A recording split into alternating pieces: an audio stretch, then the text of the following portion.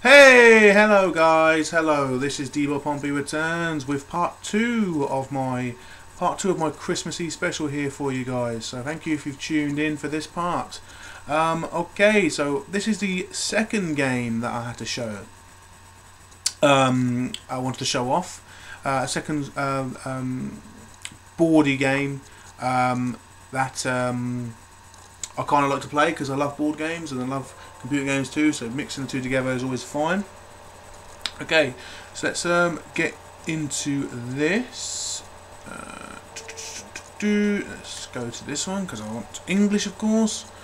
And if my PlayStation actually works, I might actually get through this video. Okay, so you can probably judge what game this is. Okay, this is Monopoly. Again, for PlayStation 2. Now, both Sugoroku and Monopoly you can get pretty cheap. I mean, Sugoroku is probably a bit harder to find. Samurai Warriors 2 is a little bit harder to find in the shops than Monopoly is. But then again, most PS2 games generally are because they're being phased out. I think, gradually. But both of them I got probably under £5 or £6 on Amazon. So not too difficult. I think Monopoly I got for about £7 or so in a shop. But yeah, Samurai Warriors 2 was £5 or whatever from Amazon. So yeah, quite easy to get hold of. And this game, Monopoly, was released in 2008 for PS2, DS, Xbox, PS3, and quite a few consoles actually. It's a Monopoly game. It's just called Monopoly, but on the case it says featuring classic and world edition boards, which I'll go into and show you that in a second. And it's one of these ones where you can get cracking straight away and probably finish a game in half an hour. So it's pretty good.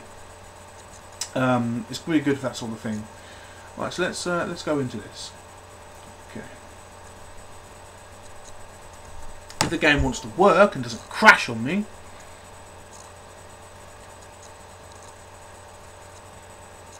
Come on. It's the joys of working with live stuff.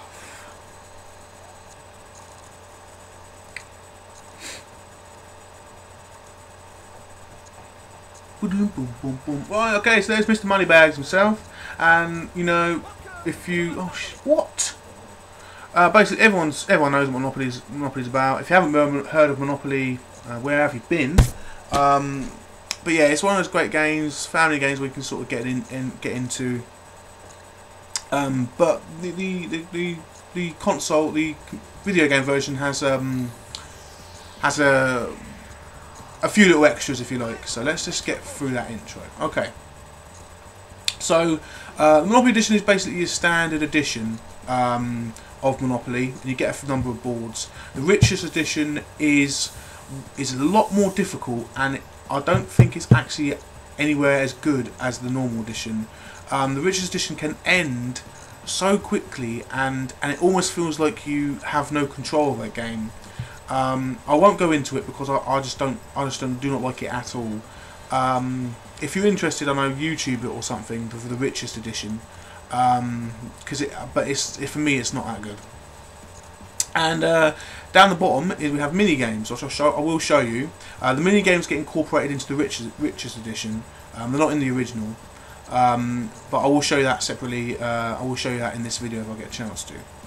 I just kind of want to show you what sort of boards there are, what the layout looks like, give you a bit of an opinion, and then I will show you a couple of the mini games. That's kind of what, because generally everyone knows what Monopoly is about.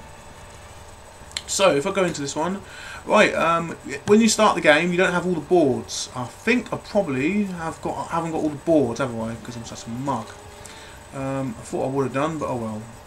Okay, I have to go onto this passport thing.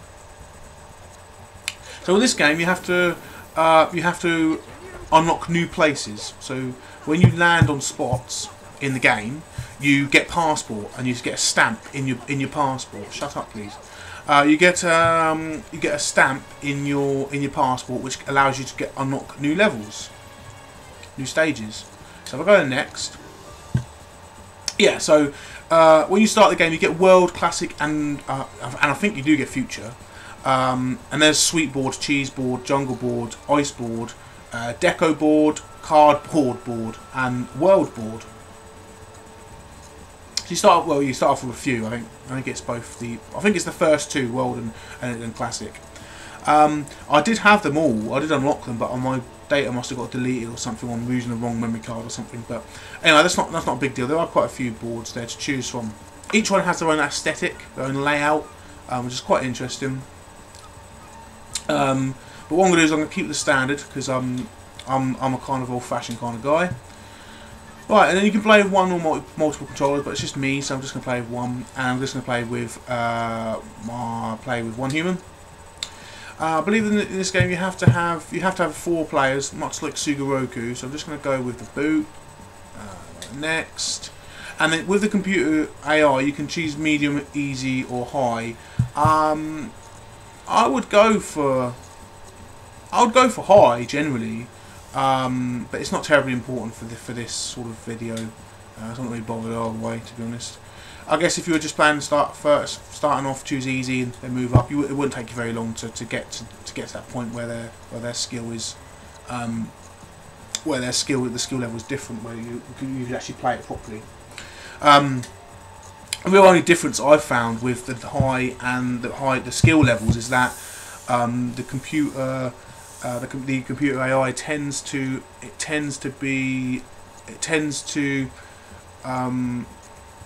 eject a lot of your offers. It's it's not interested in your offers very much. Okay, so just roll the dice and see who goes first. As you can see, board is your standard Monopoly board, and I've got quite a good roll there. And basically, whoever gets the highest roll in this one is the winner. So a good thing about this one that sets it from Sugoroku is that these board games do take time. And you can set rules and stuff to change the duration of a game. So, like, you can change it to get to a certain point, or you can even have a game where you've already started off with properties and stuff. So you can make it quicker, or you can go for this one and have a massive long play. But the good thing about this game is when you do have a long play, is you can save it in this one. You can save it and come back to it later if you want to, which is always good. I don't know why Sugoroku doesn't have that feature. It's balmy to have a game, especially if you're playing on the longest setting, taking the longest time, that you wouldn't have any kind of setting to actually be able to save it. But this game does, so that's fine. Okay, so I've made a roll. I get a chance to buy Whitechapel Road, or I can auction it straight up. I might as well buy it. It's not terribly expensive. And yeah, so that's pretty much the sort of standard, if you like, of this game. And then you go to next turn. With your accounts, when you go to accounts, you can sort of mess around with your properties you own. You can mortgage them if you need to. You can make deals with other players if you want to. And that's already auctioning it. Okay. Now this is the auction, okay, so it's pretty much how you expect. Just put in bids. You bid 10 Monopoly money each time, and I'm basically just going to let the red and the green fight it out of this one because I'm not particularly bothered about it. I mean, it's 100. It's 90 actually. I might go into it actually. I'll get it if I can get it for the price it is, then fine. I ain't losing, not gaining anything. I'm not losing anything. It's just. But you'll find on the higher difficulties they will push you further as far as the auctions go. I wouldn't say that great, but there you are. So as you go across the board and picking up your places, you know how Monopoly is. You get your chances and stuff, your chance cards. Really poor rent at the start of the game. Obviously, just takes time with these things. But if you like to get invested in games like this, then it's always good.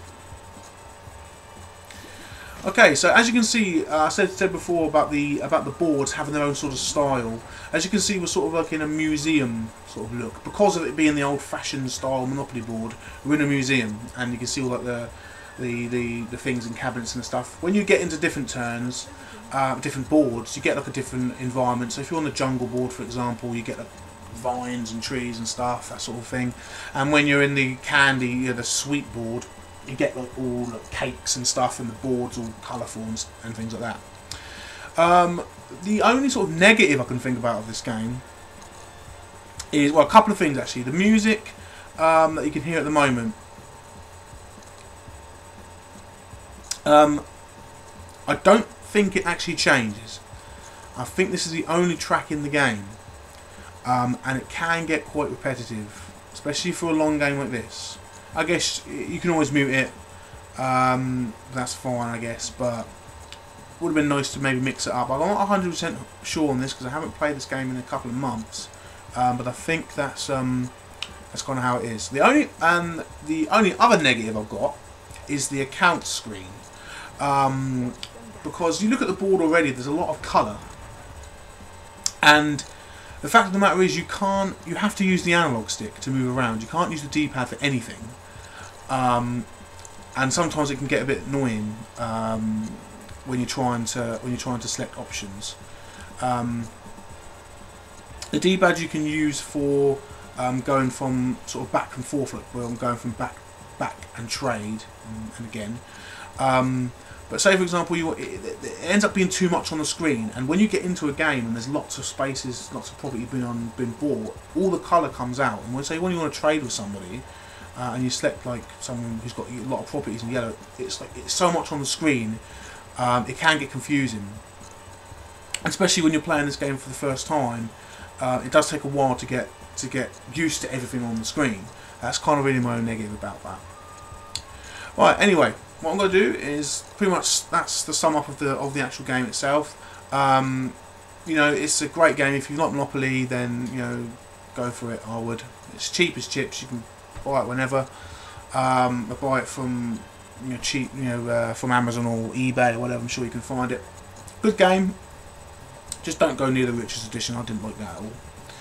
Right, anyway, so the mini games. Now, the mini games you only get in Rich's Edition. You can only have 4 players if you have 4 controllers. So I'm just going to go into one. That's just to me. Right, so you have to unlock these as they go through, but I'll show you the one that is unlocked.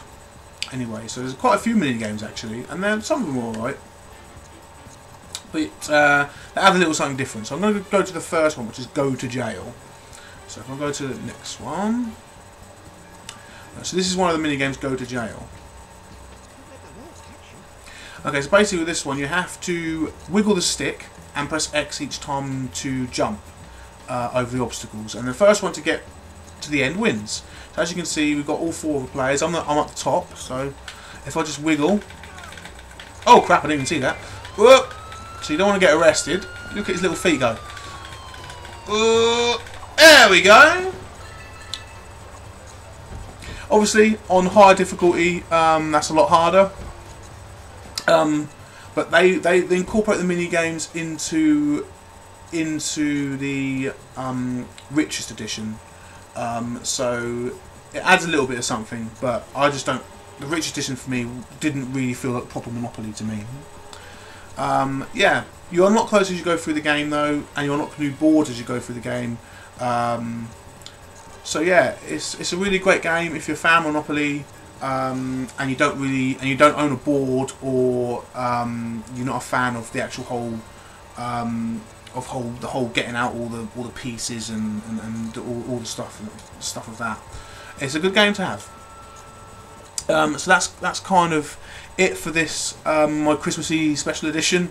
Hopefully it's Christmassy enough. Thank you guys if you've been watching. This has been dboypompeyreturns. Thanks again, chill, and I'll see you next time. Bye bye.